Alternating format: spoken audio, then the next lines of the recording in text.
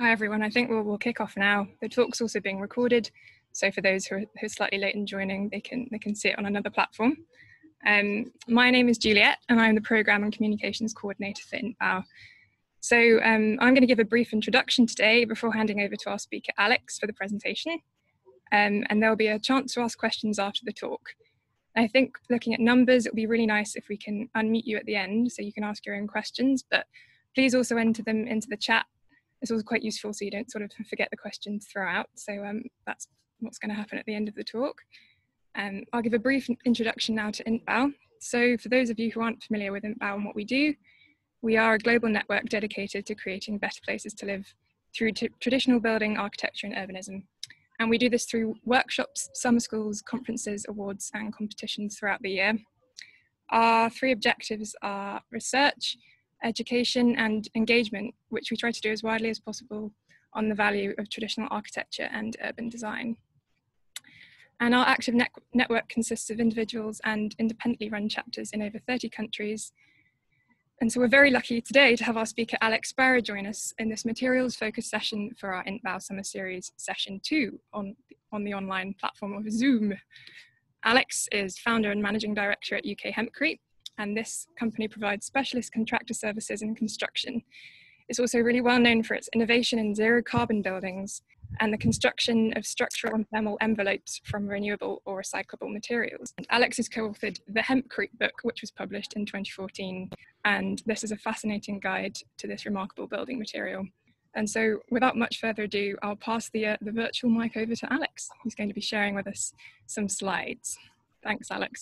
Thanks for the introduction, Juliet. And as you were saying, my company, UK Hempcrete, specialises in the structural and thermal envelope of buildings from bio-based, carbon sequestering and often recycled materials. So we act as a specialist contractor for construction services on site. We also supply the materials that we work with to other contractors and to self-builders.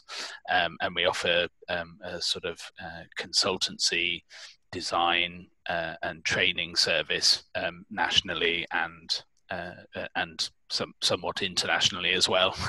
And as Juliet was saying, in 2014, we published a book called the Hempcrete book, which is a kind of guide to how to build with hempcrete. So from the design of hempcrete buildings and the construction detailing right through to a sort of practical how to construct on site. So we're going to take a bit of time this afternoon to look at a range of uses of hempcrete in different contexts. So hempcrete is used widely and in quite a flexible way in different new build contexts and also in retrofit of traditional buildings, often historic buildings, but basically in the UK, buildings that were built before the First World War, so those buildings that were built with lime and other vapor open construction materials. So I'm just going to start off by showing you a bit of the range of things that we do as a company. So we do a lot of, I suppose most of our construction work is in the bespoke one-off house builds in the domestic sector, and I think that's because broadly hempcrete is still at the sort of early adopter stage. It's been in terms of natural construction materials, it's been quite successful in crossing over into the mainstream industry. It's been used by a wide range of contractors, large and small, but at the moment most of the projects that are done with hempcrete in the UK are within the domestic sector. We also do some,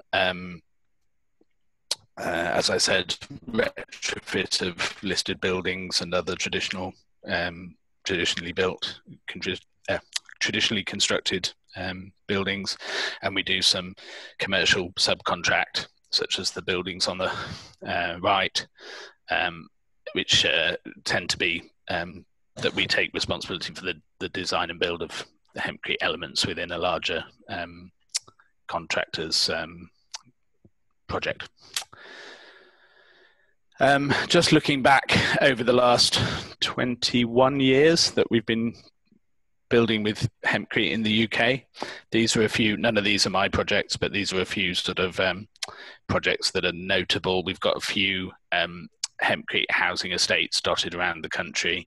The one on the left is in Letchworth, Tomorrow's Garden City, and then on the right, upper photo is Clayfields in Suffolk, and the lower one is a development in Diss in Norfolk.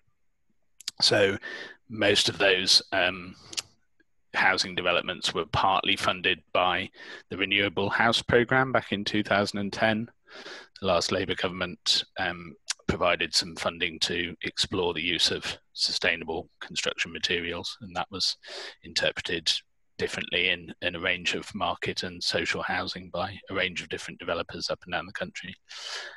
And I think 7 out of the 12 projects were Hempcrete, so there's 2 more of them there. So top left is the Triangle in Swindon, which is a development of Hempcrete homes, mixture of flats and houses, and the bottom right is Callow Lands in Watford, which I think is social housing. So we've around the UK we've got some reasonably large scale housing developments using Hempcrete, and then also I'm not sure of the exact number, but probably in the hundreds of commercial buildings, notable examples being on the bottom left, the Adnams Brewery in Suffolk, which was quite an early Hempcrete building. And that's Hempcrete's really popular with brewers, wine merchants, because it's, as we'll go on to talk about in a second, it keeps a really steady internal temperature without any requirement for heating or cooling, or at least a much reduced requirement for heating and cooling. So if you're in that industry, then having a building that has a Hempcrete fabric is really advantageous in terms of your costs. And the top right is a flagship Marks and Spencer's store in Cheshire Oaks, the Wirral, and that's a Hempcrete precast panel system that was built in 2013, I think. So time to introduce the materials, what we're talking about when we're talking about Hempcrete, or you may hear it referred to as hemp lime.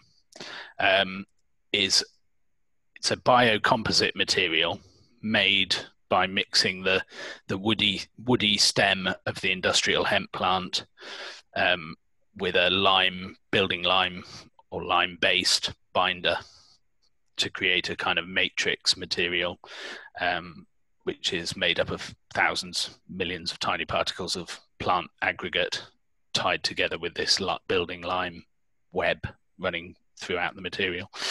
So I don't know if you can see my cursor, you might be able to, but so industrial hemp, for those who aren't familiar with it, is the cannabis sativa plant, and it's we're basically talking about a strain that's been bred to have very low levels of THC, which is the active psychotropic compound in the plant, and that's intentionally bred like that to allow it to be grown under in Western countries under the sort of prevailing prohibition of controlled drugs.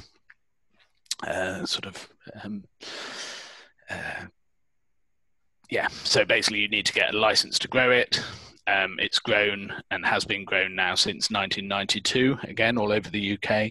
Hemp in its natural form was always grown or has been grown in the UK for centuries, and was a really important part of our sort of development as a nation, mainly because these fibres, if you look at the bottom left, the thin fibres, the bast fibres from around the outside of the stem, make really good strong textiles and ropes. So they were really important for the Navy in this country, because we're an island, and at one time hemp was grown everywhere.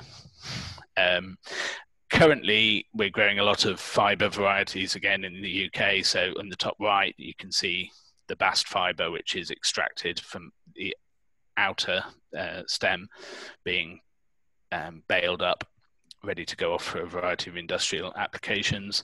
And what's left is this woody cellulose core of the plant stem, which gets chopped up, broken up, and that's the dry hemp aggregate that we use in Hempcrete. It's worth saying at this point that hemp grows, or the varieties that we're using in the UK grow 3 to 4 meters in 4 months in an English summer. And it's very, as you can just about see in that top left photo, it's a very tall, thin plant with all its leaves and branches at the top.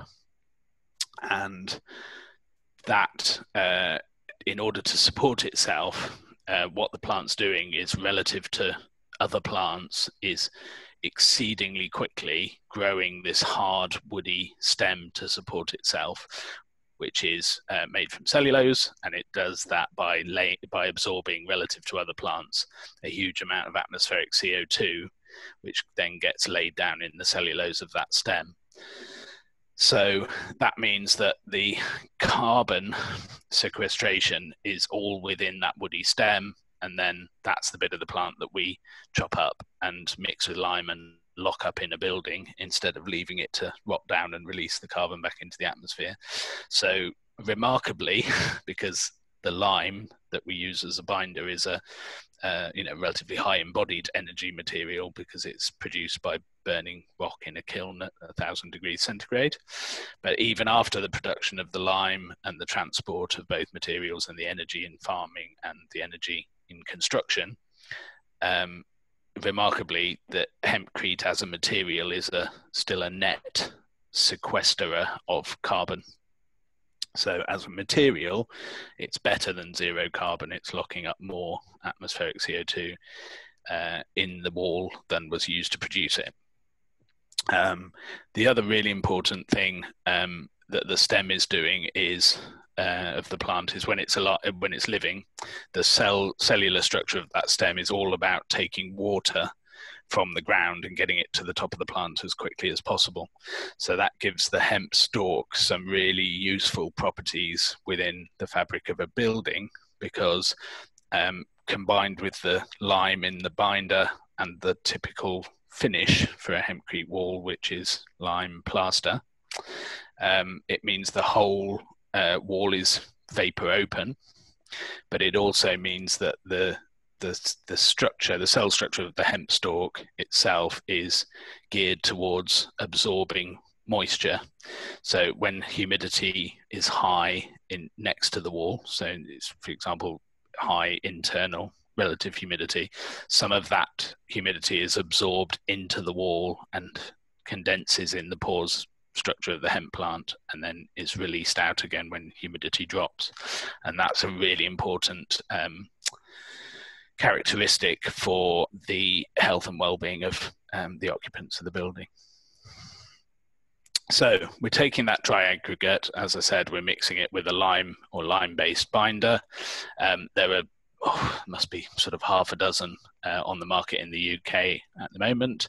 They're either a very strong, naturally occurring hydraulic lime, or they're a formulated lime, either using pozzolans or a little bit of cement to get the set, because it's not like building with stones where you're essentially stacking up a large aggregate and using mortar to sort of cushion between the different stones, and the whole thing has its own center of gravity and will stack and stay up.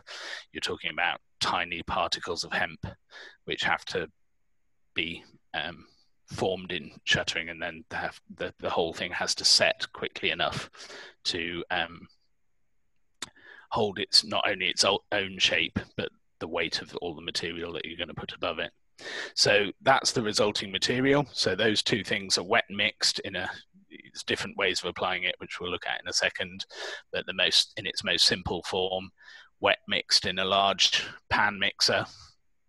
And you can see, hopefully looking at that photograph, that hempcrete, when it comes out of the mixer, is not a pouring consistency. It's more like a sort of damp solid, and is forming a kind of natural matrix of all the pieces of hemp, which traps a lot of air inside the material when it sets. And hempcrete is used in, as I said, a variety of contexts and a variety of different elements within the building. So most commonly used for walls, but can be used as part of a vapor permeable floor slab, and also in as part of a vapor open roof insulation build-up. So the three different applications in the building have slightly different formulations. So in walls, the hempcrete has to be strong enough to hold itself up. So it needs enough binder that it's going to hold itself and support the material above it. I should say hempcrete is very strong and hard once it's set. It's quite strong in tension, but it's because of the air that's trapped in the material, it's not sufficiently strong enough in compression to be load bearing. So in new build, there is always some kind of structural element within the building, and in domestic contexts, that would tend to be a timber frame. Hempcrete, as used as a load-bearing floor slab that people are going to be walking on, will be mixed a little bit stronger to make it resilient enough for people to walk on it. And in the roof, where it hasn't really got to hold itself up, it's just got to set and hold its position within the roof structure, and you want it to be as insulating as possible, it's mixed at a slightly lower ratio of binder. So the really interesting thing, which we'll come back to in a further slide, is that because of the lime binder, hempcrete is not only an insulation, it also has thermal mass. So as well as insulating with the air that's trapped in the material, it's also storing heat in the mass of the material itself. So hempcrete in walls is mixed at a density of around 300 kilograms per cubic meter. In roofs, that goes down to about 200 kilograms per cubic meter. And in floors, as I said, we increase the ratio of binder, and that gets us to around 500 kilograms per cubic meter in floors. So you can see that it is, as well as an insulation, it has a moderate level of thermal mass storage capacity. So there's different ways of applying hempcrete on site. The two at the top are the most common, probably at the moment in this country, and they are both ways of applying hempcrete cast in situ in a building on site. So that would either be mixing in a big mixer such as the one we've just seen and placing into temporary formwork around the structural frame, or spray applying the hempcrete, so mixing it, sort of continuous mixing using an adapted render pump. And both of those have the advantage that you're casting the entire thermal envelope of the building in one piece, which has some really good advantages for thermal performance. You can you can make sure there's no thermal bridging through the envelope, and you're making one piece of material to make airtight when you come to render it. The one drawback of casting on site is the drying time on site, which can be quite extended and takes longer depending on the prevailing weather climate at the time of year that you're casting. So to get around the fact that drying period is a bit too unpredictable for large scale commercial scale builds, there's also a couple of different ways of using the material in a precast form, either as a precast simple precast block of hempcrete that gets laid in a lime mortar, that you can see bottom right, or bottom left. That's the Marks and Spencer's building that we saw earlier under construction, with a precast structural, or well, actually in this case, cladding panel, because it's a big steel frame. Obviously, both of those methods, as assemble on site methods, are inherently a bit more vulnerable to thermal bridging and air tightness. So the design is a bit more critical and becomes a little bit more complicated with those systems. So just an overview of the detailing. We've talked about this already. Most commonly, hempcrete is used in the walls of a building. You can also use it, as I said, as part of an insulating vapor open floor slab. In that case, as shown in that schematic, it's definitely better to keep hempcrete as a material above external ground level, and that's because it's a natural plant-based aggregate. So even though the lime does protect it from rotting, if it's in a situation where it's constantly exposed to standing water or water running through it, then it will eventually soften. So like any other kind of natural construction, straw, cob, whatever, hempcrete walls or hempcrete building is always built up on a masonry stem wall first, just to keep the actual hempcrete and the lime finishes away from the floor externally.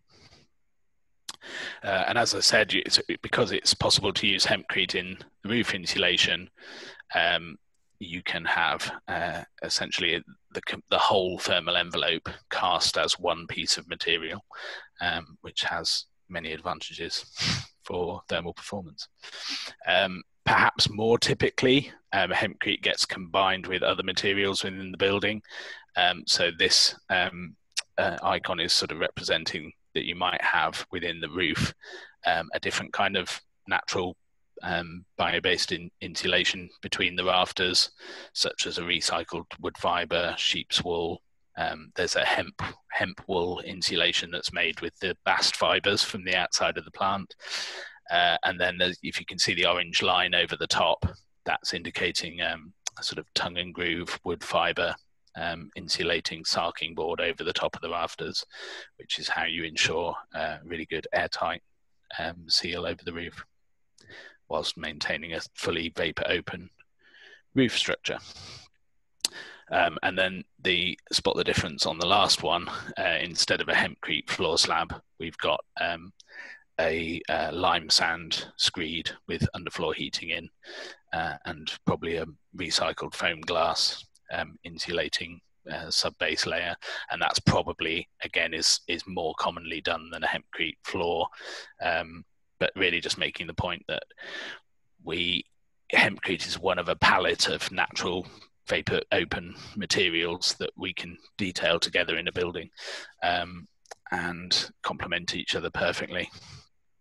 And here's some part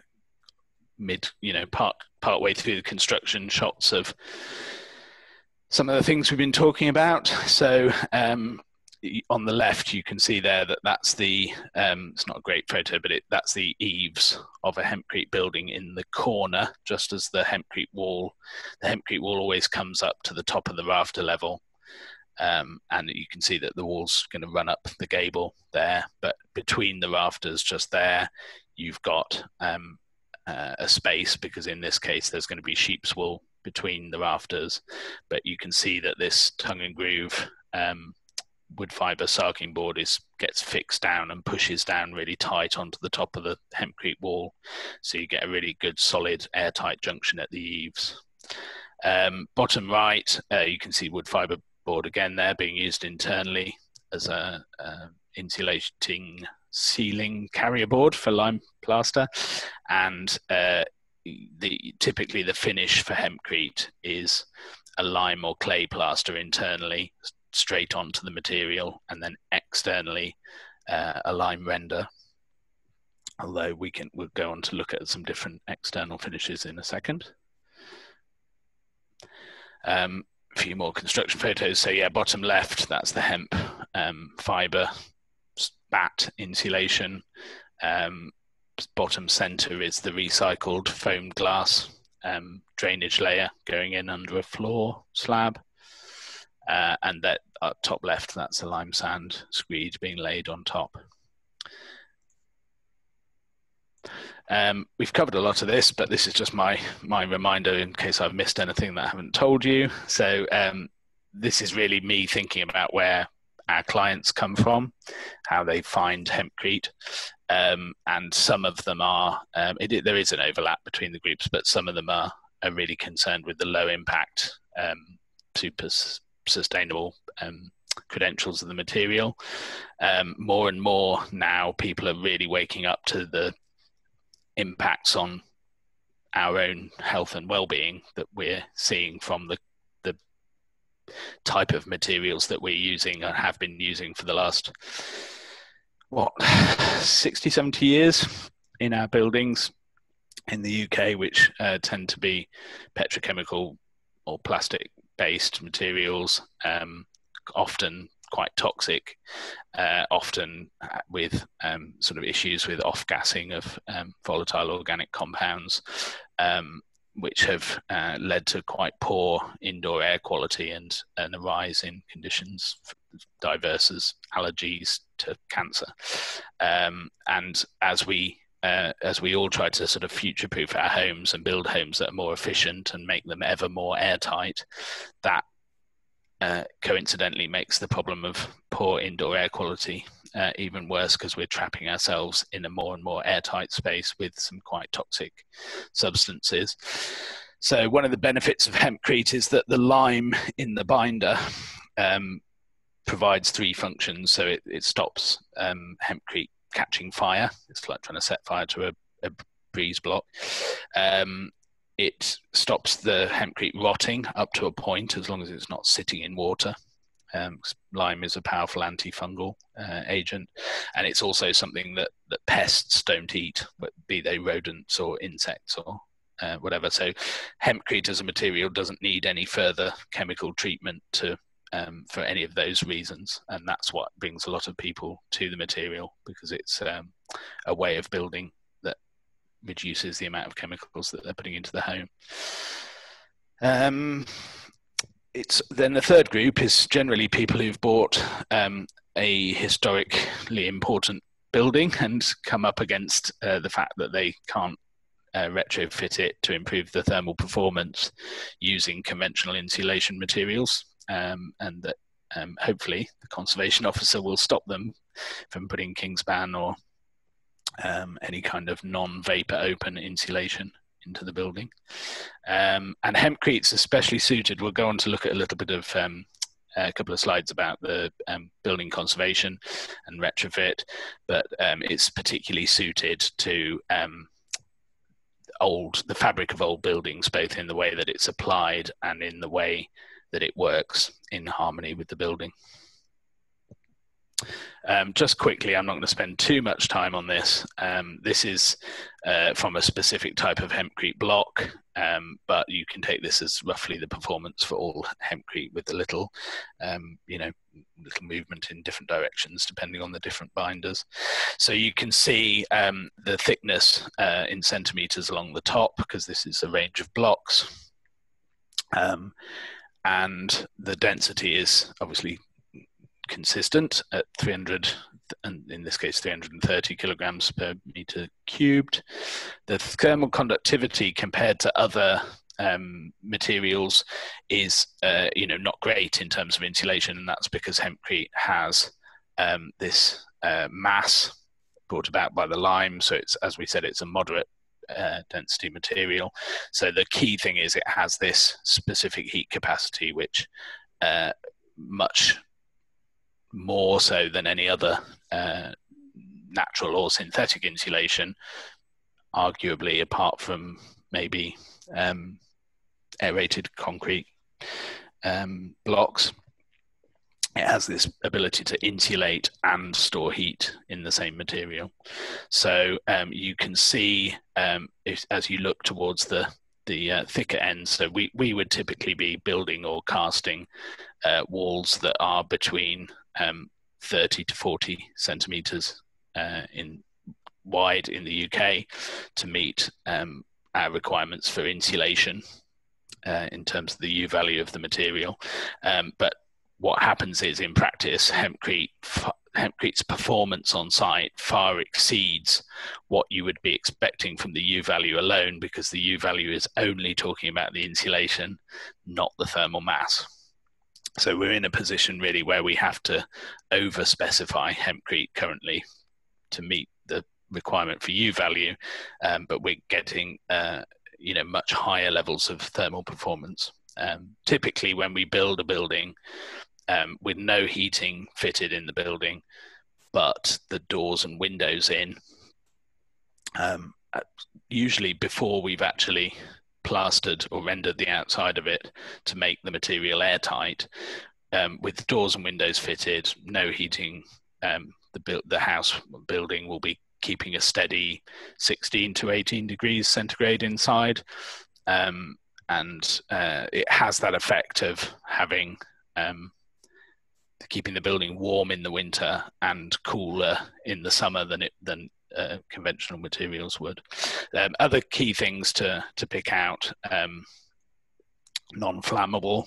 So this is some photos from a hempcrete house in South Devon that caught fire a couple of years ago. This is what you typically get if you expose hempcrete to intense heat and flame. You get eventually get a bit of charring of the material, but it doesn't ignite. There's no spread of flame, and there's no sort of toxic chemicals within the material to sort of off gas in response to the heat. This damage here was caused not by the fire, but by the fire brigade, who were trying to get into the wall to stop the Douglas fir frame smouldering.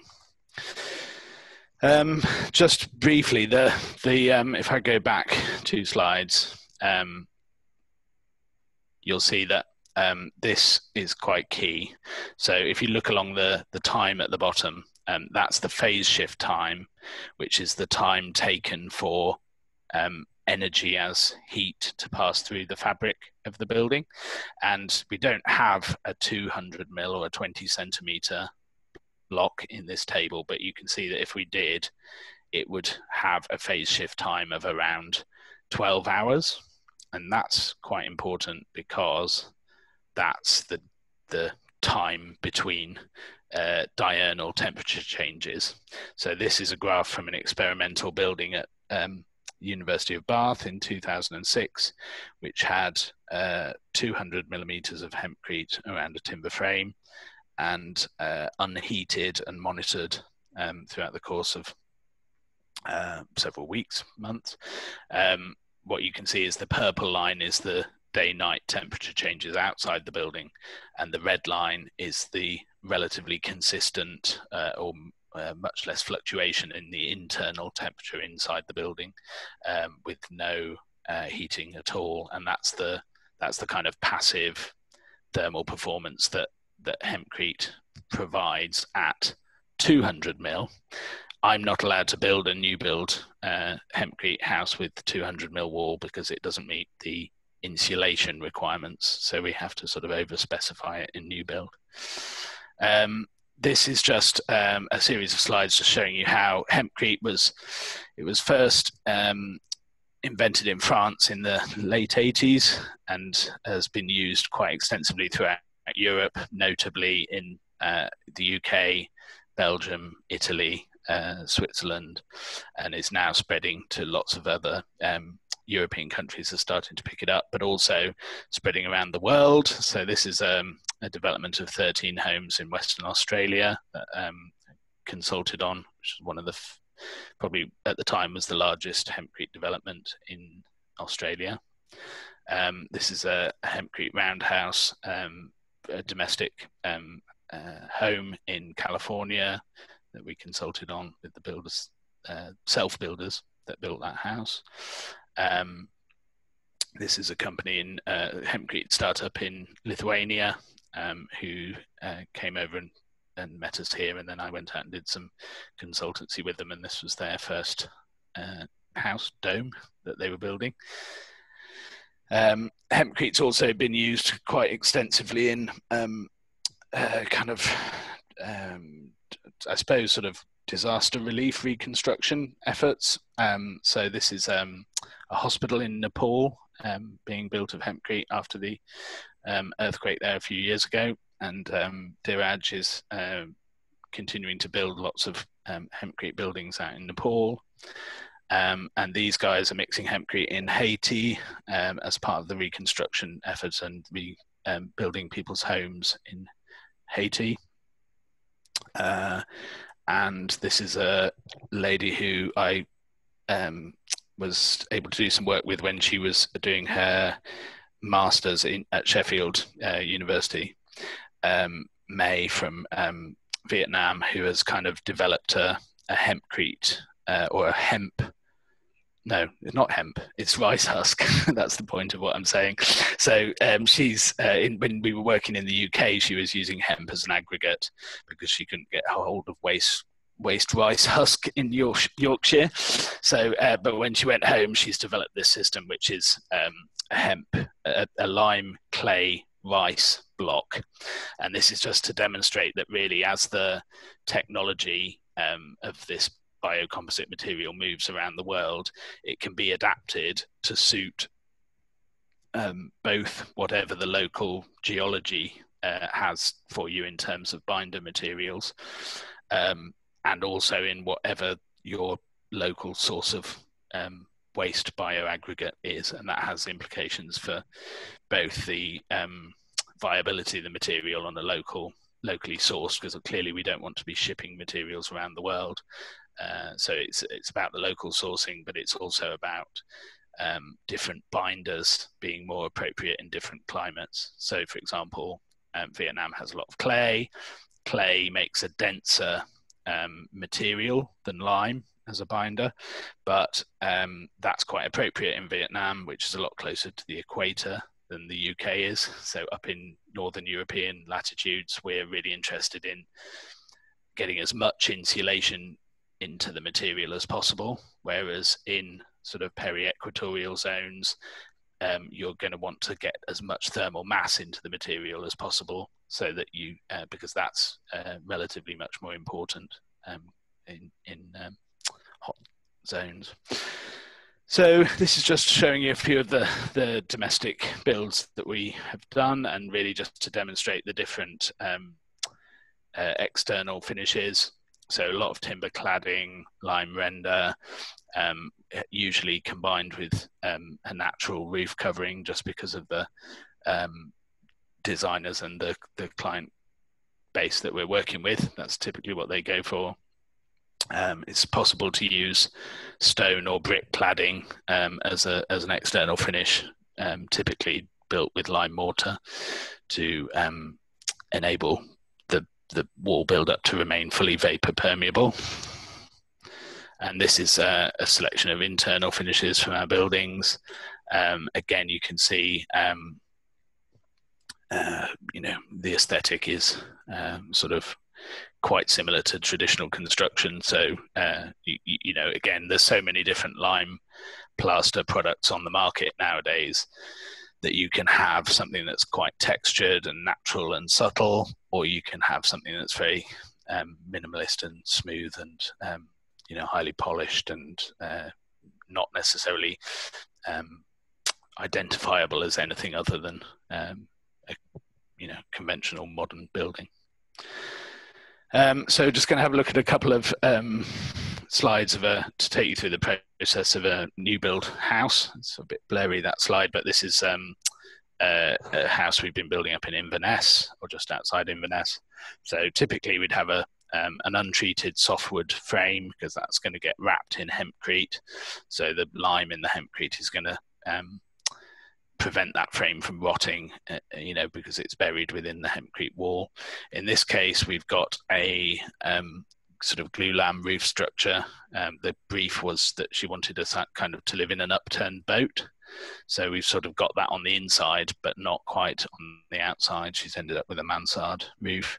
So in this case, we're using a combination of precast hempcrete blocks internally tied back to the frame, and then we're going to cast hempcrete on the outside to cover the frame, so you get that continuous layer on the outside of the building, which is going to sort out any thermal bridging and be easy to make airtight. So you can see there with the blocks all installed. So we're now going to put up scaffolding and then hempcrete the outside of it. This is going to have a hempcrete roof as well. So it's not the floor, but the walls and the roof are all hempcrete continuous. So the big mixer comes on site, and we mix up the wet cast hempcrete to install around the walls and over the roof of the building. In this case, we dealt with the arch by using a reed board, which is obviously a kind of vapor open plaster carrier board that, because it's reeds and it's bound with wire in one direction, will curve to the shape of the building. So we left that in place as permanent formwork and placed the hempcrete outside of it. And that's the hempcrete installed, roof on over the top of the hempcrete, ready to be rendered. We haven't actually rendered it yet, but we have plastered it just last week, and there's some shots from the inside with the lime plaster applied over that reed board matting. So it's looking fairly upturned boat-like. And then, so this is what we spend the other sort of 50% of our time doing when we're not building new build houses. And that is using hempcrete to retrofit, to repair and retrofit mainly historic buildings, but a range of traditional buildings. And the two main ways of using it are as an infill material to historic timber frames, which then gets a lime render on the outside and lime plaster on the inside, or as a sort of solid wall insulation applied to existing masonry walls. Obviously, within that context, within those two main categories, you're almost, clearly there's some key techniques that remain the same, but you're really designing a bespoke detail for every building that you come to, because every building is different in some way, and it's really important that when you're detailing hempcrete in a historic building, that you're working, the person who's doing the detailing understands hempcrete and old buildings, because when you're getting right into the fabric of the building like that, that's when you're at the biggest risk of doing something that's really going to alter the character of the building. One of hempcrete's main advantages in this context is that it's a loose fill material that sets and holds its shape. So it can, any void that you can shutter, it will go in and fill every bit of that cavity and then go rock hard and stay the shape that you put it in. So if you imagine taking one of these old timber frames that's really warped and twisted and gnarled and has bits missing, really strange shaped timbers, and you try to imagine cutting a board insulation to fit in there, and the time and the difficulty of getting that right, compared to wet mixing a material and just shuttering and putting it in, and it goes in, fills every bit, goes right up to the timber and then sets. The other option obviously is to put a batt insulation in, and then have some kind of plaster render carrier either side. But the challenge there is making that timber frame panel airtight so that you're not losing heat from inside the building.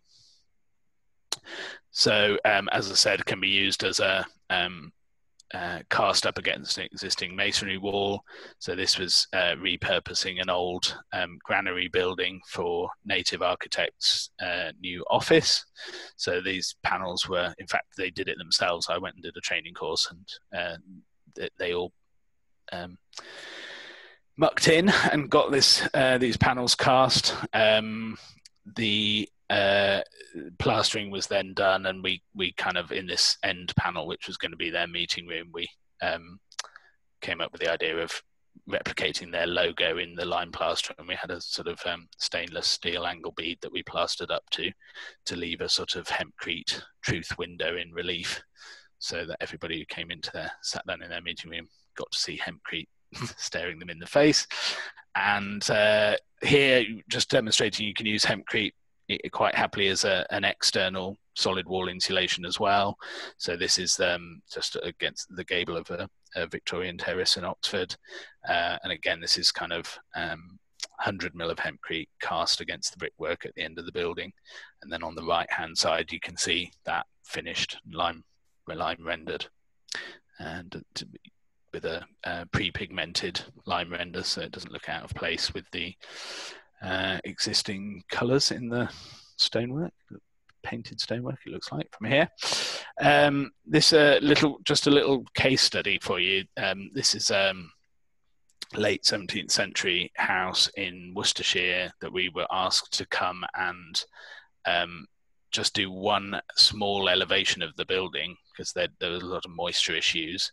So this is the panels that we did to the left of the front door, and this is how they were when we got to them. And you can see probably there's quite a bit of signs of the panels being quite wet in places. These had been retrofitted in the 1980s, and they had ply externally with expanded metal lath and cement render over, and Dulux weather shield, which was trapping the moisture in nicely. The interior of the panel was lined out in softwood and then filled with rock wool or kingspan or polystyrene or bubble wrap or whatever they had lying around that they thought was going to be an insulating material. So the first thing we had to do is strip all of that old material out, get a look at the building, and as you can see there, if you can see my cursor towards the bottom right of that photo, you've got some areas where the frame is really not mortised and tenon together anymore because those joints and the frame timbers themselves are rotting out. And if you look to the left of the gorilla tub in the corner, you can just see the corner post of the building, which actually is, the building so twisted that the corner and the sole plate in the corner is actually out further than the overhang of the building.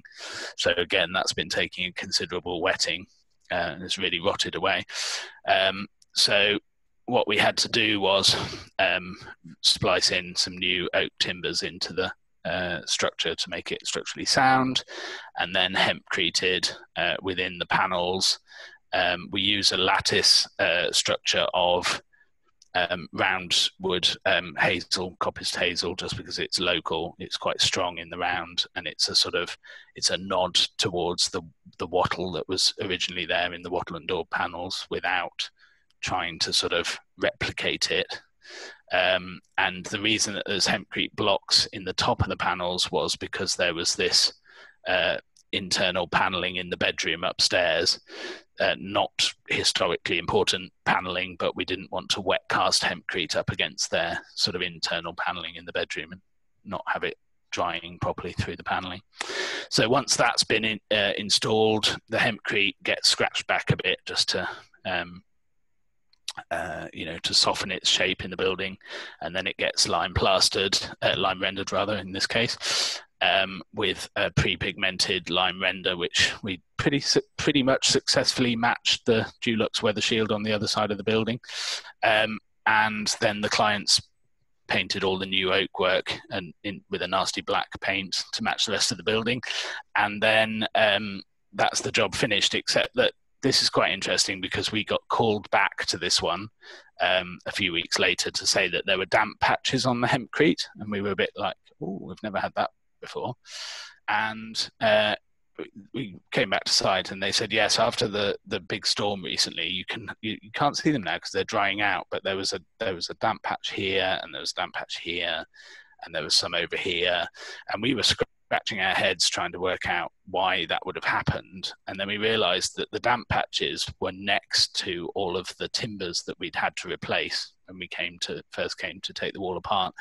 And so what's happening is that water was always getting into the wall, but previously it was being trapped by the ply and the cement and the bubble wrap in those positions, exact same positions where it's tracking down through the frame and collecting in a particular area.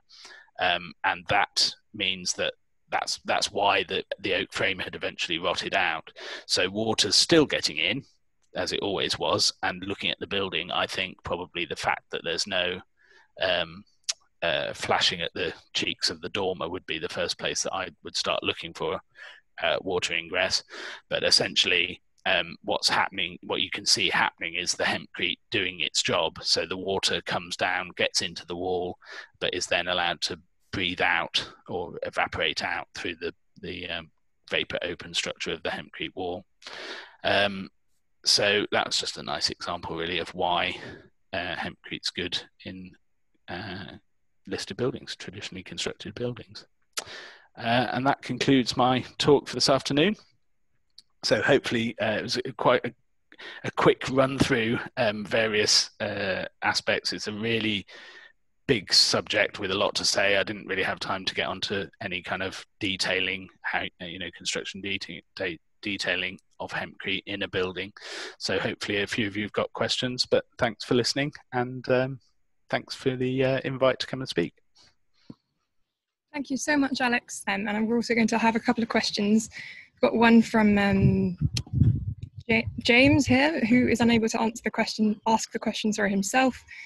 So James is asking Alex, how easy and often would in situ hemp walls and ground slabs be to repair?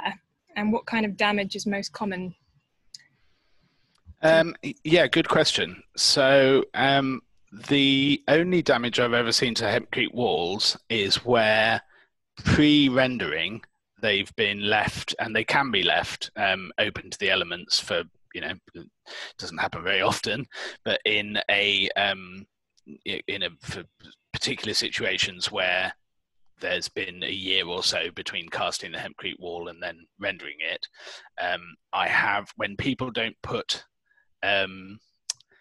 rainwater goods on the building, then you can get hempcrete water either running down the hempcrete in certain areas or splashing off the scaffolding and hitting the wall. And in that case, I've seen little areas where the hempcrete has gone soft, and the remediation of that was purely just raking out the soft stuff, making up a new mix and daubing it into the hole by hand to fill it back out. And we often get asked about the longevity of hempcrete, and obviously we've only got buildings dating from the late 80s, but if you think what hempcrete is, I mean, it was originally developed in France for the purpose of replacing degraded or disappeared wattle and daub panels in medieval timber frames, which had largely lasted perfectly well for several hundred years until someone had put a cement render on them in the 60s.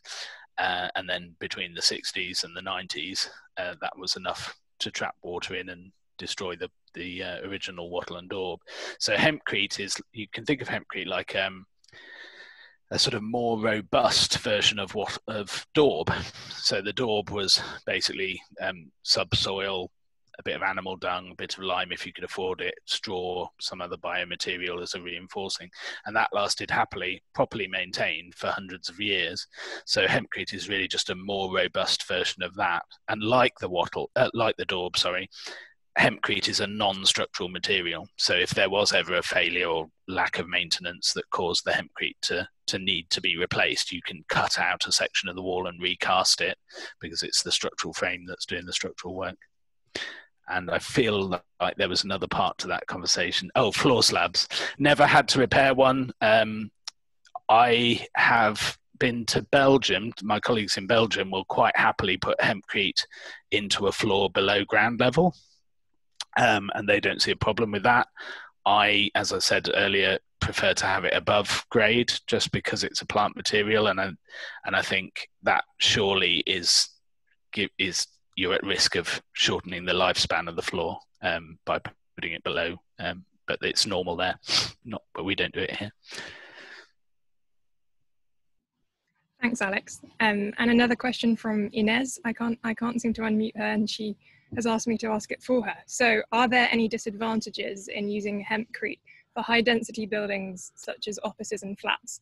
And if so, what are these disadvantages, and how can they be overcome? I don't think there are any disadvantages. The size of building or rather the limit on the size of your hempcrete building is to do with the structural frame rather than the hempcrete itself. So properly detailed, there shouldn't be any reason why hempcrete should cause problems in a larger scale office or apartment building. In fact, it's rather going to give you some advantages of, as we said, summer cooling and winter staying warm with minimal heating and cooling systems within the building, and also it has a really good acoustic performance. So it's been shown to be perfectly suitable for party walls construction within the UK building regulations. So in general, it's, there's nothing but advantages in that context. Thank you. That's really interesting, actually, and seems to me that it's got so many positives. It's hard to see why it's not in the mainstream and being used as a construction material. But this is my question, actually. What do you identify as the main obstacle to this material being used more widely? Is it simply knowledge about the material's sort of strength? It's the natural plant base that's sort of, it's quite off-putting, do you think? What's not really. So I think that is sometimes an issue, and the British construction industry, bless them, is not the most good at sort of thinking outside the box and adapting new ideas. But having said that, Hempcrete is quite recognizable to the trade, because it's something that you build a stick frame and then you mix up and you cast it in formwork, and they kind of understand the process, if not the big bales of hemp. So, and once they see, we work alongside other contractors all the time in a range of contexts, and when they see how well it works, they're immediately sort of like, well, it's so simple, the method is so simple and the performance is so high, why wouldn't you build everything like this? The main barrier to scale up currently is the fact that for scale house building, people expect to put up housing for development cost of like £800 a square metre. So in the context of domestic one-off houses, bespoke houses, although there's obviously a range within that market, but we would be looking at between 2,000, 2,500 in that market for sort of high quality bespoke individual house. So it's really it's a design challenge to develop ways, and we're kind of working on that with bigger companies at the moment, looking at ways of detailing hempcrete in a building. And obviously there are economies of scale to be had, but sort of setting it up so that people can build with it and get the advantages, but at a lower cost. But we also, as a country, need to change the conversation, because all anybody will talk about is build cost. And we need to actually say, look, even if we make the build cost the same for hempcrete versus conventional materials, hempcrete houses you don't need to heat. So the lifetime of the building, the running costs of that building are much lower. And we as an industry need to be clear about what we're selling in terms of housing and how future-proofed it is, and that needs to be taken into account in the product that you're selling. Builders need to be confident of that. I see. Yeah, very difficult sort of one to resolve. We've got a great question from Susanna, who's very happy to ask it in person. So, Susanna, would you like to go ahead? Yes, hello. Hi. I was wondering if it can be reused or recycled at the end of the building's life, or can we design for deconstruction with this material? Yeah, so it's a good question, and it's in theory, because we haven't taken many hempcrete buildings down, but in theory it can either be crushed up and allowed to compost, at which point obviously the trapped carbon is released back into the atmosphere, and it doesn't fresh hempcrete, or hempcrete that's just been cast or been around for a few years, certainly doesn't compost very easily in its if you just crush it up and put it on the land, and that's because of the lime. But over time, that I think is a possibility. It can also be ground up and added to a new hempcrete building as part of the binder or as part of the aggregate in the mix. I was really frustrated last year when the BRE took down a hempcrete demonstration Hempcrete house that's been stood at the BRE for about 10, 12 years, something like that. I had tried to get hold of sort of 10, 15 cubic meters of material from that building, and I had an in-vessel composting facility that was going to take it and do some trials for me, and at the last minute the contractor couldn't facilitate that, so that was a shame, really. It was a missed opportunity.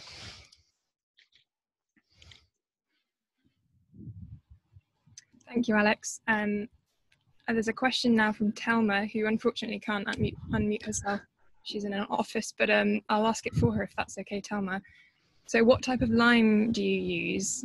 And have you considered to produce the lime as well? And besides using hempcrete for the walls and plaster, have you used it for joints in a stone masonry wall? Quite a lot of questions there. Yeah, that's fine. So the lime, to answer the first question, the lime for the hempcrete binder can be all sorts of different limes. So if people are familiar with limes, they range from what we call air limes, lime putty, and hydrated air lime, which is made from a very pure limestone deposit and sets quite slowly on carbonation with the atmosphere once you put it in a building. Those limes are seen as the most environmentally friendly to use because they set through carbonation. They reabsorb a lot of the carbon that was given off when the lime was initially burnt in the kiln. And then there's another group of limes called hydraulic limes, which are either naturally occurring hydraulic limes that are made from an impure seam of limestone, which includes other minerals, which when the lime is burnt, it's burnt to a dry powder. It's burnt in a kiln and then slaked to a dry powder, because when it gets mixed with water, it will set, and it sets quite hard, and it sets through reaction with the water as opposed to purely by carbonation. So those limes reabsorb less carbon from the atmosphere in the curing process, but they do set quite hard, which is useful for hempcrete because we're trying to hold up thousands of particles of hemp. So with the formulated binders, you can either use a majority of the air lime, which is the lime that sets through carbonation, mixed with another material that will give it a more hydraulic set. So that's either what they call a pozzolan, which is a material that reacts with the lime, or sometimes a proportion of Portland cement is put into that binder just to give it the initial set while the rest of the binder cures. So long way of saying there's a lot of different ways of formulating a hempcrete binder, but the idea is to get as much air lime in as possible to make the binder as environmentally friendly as possible, but still have that hydraulic set. So that's the challenge. And the other bit was about, had hempcrete ever been used for stone walls? Not for a bedding mortar, but it's used quite commonly as an insulating layer against a stone wall, to add a little bit of thermal performance to traditionally built stone buildings. It can also be, instead of being applied as hempcrete, which is a matrix of hemp with a lime binder running through it, you can have a lime hemp plaster.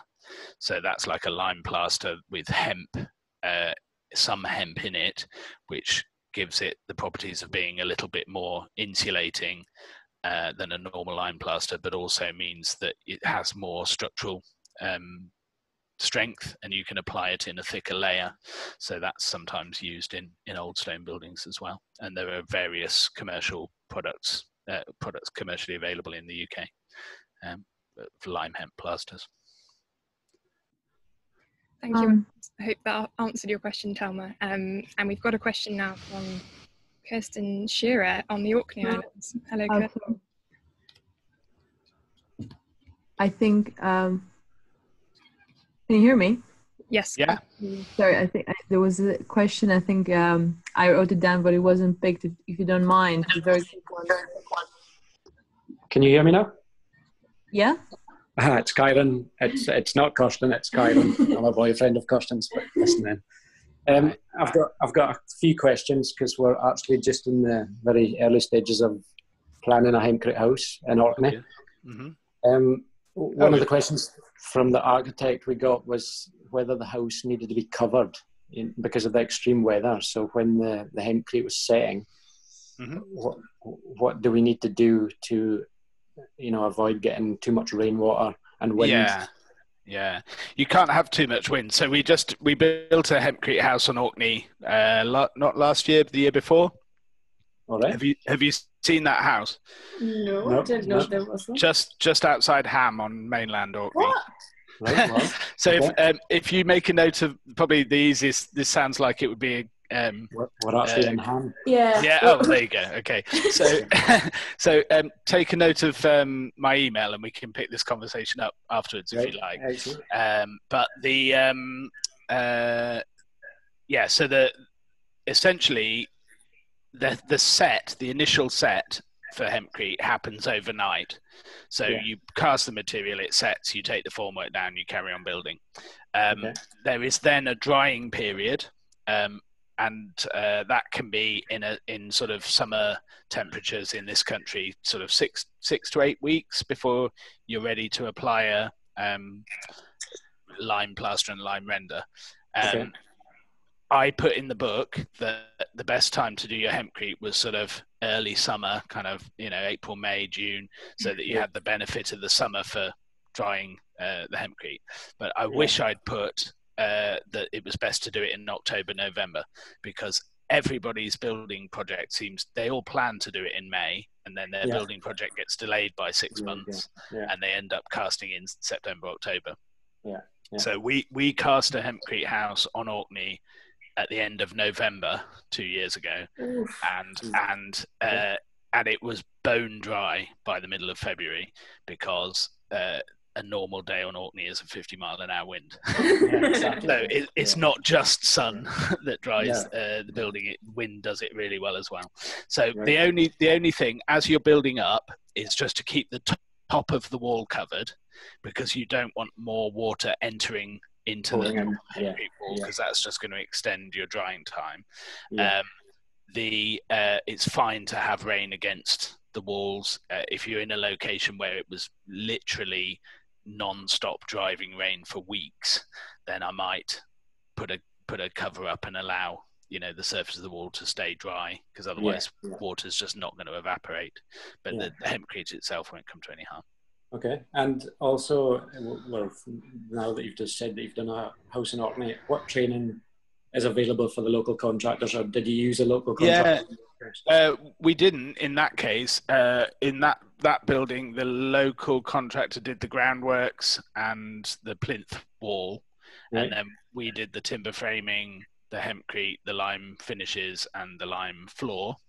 But I'd be more than happy, because that's part of what we do, is training local contractors.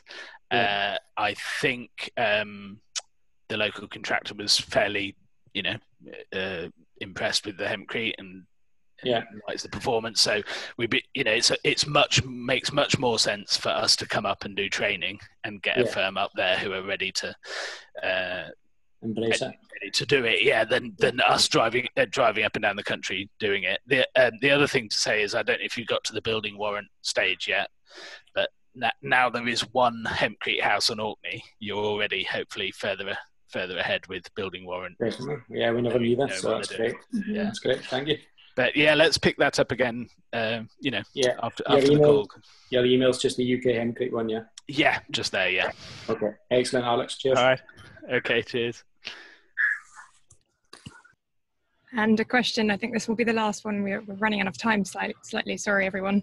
From Androniki. Would you like to go ahead and I'll ask your question?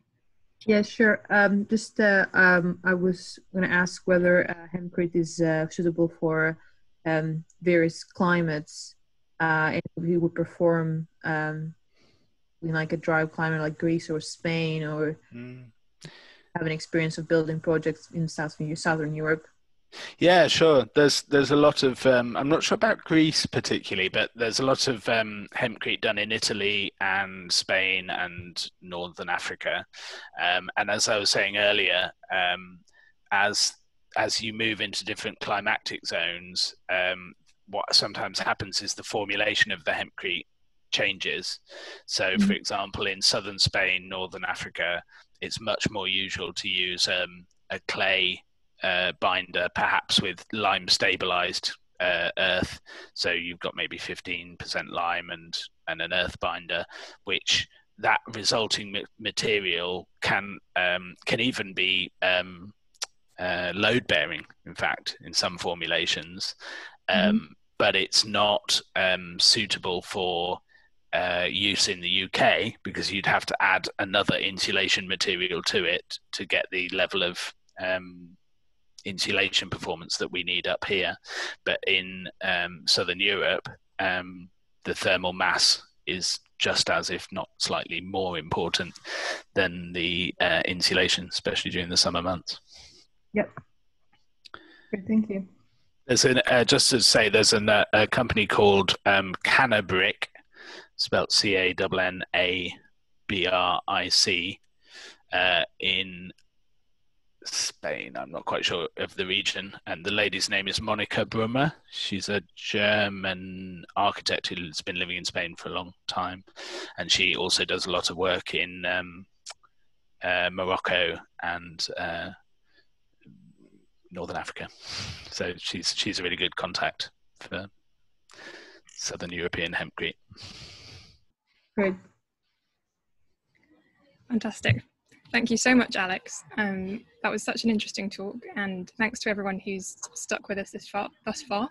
I'm afraid that's all we've got time for, but this is the second talk in the INTBAU summer series, so make sure that you're subscribed as a member to INTBAU, which you can do on our website, and you can also follow us at intbau.org, and we have a Facebook page, Instagram, and Twitter as well, and we are at INTBAU on all of those platforms. So just like to say thanks again, and I hope to see you all on some more of the series in the next couple of months or so. So thanks for joining. And also, this talk has been recorded and it will be available on Facebook and on our website later today. So for those of you who have colleagues who couldn't join, I'll make sure it's uploaded.